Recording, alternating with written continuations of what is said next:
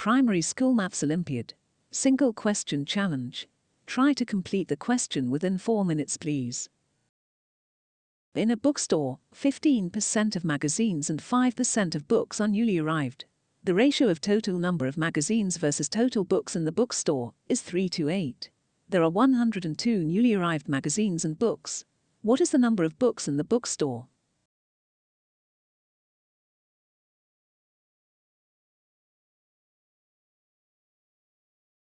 Here is the recommended answer. The ratio of magazine to book is 3:8. Let's multiply both the values with 20 in order to have a number in tenth for easier calculation. The ratio is now 60 to 160. 15% of magazines are the newly arrived one. As such, 15% of 60 is equal to 9. 5% of books are the newly arrived one. As such, 5% of 160 is equal to 8.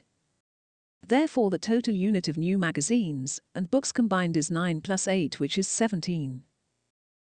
Given there are 102 newly arrived magazines and books combined, as such each of the 17 units represents 102 divided by 17 equal to 6. Given the total units for the book is 160. As such, the total number of books is 160 multiplied by the number of books per unit, which is 6. The final answer is 960.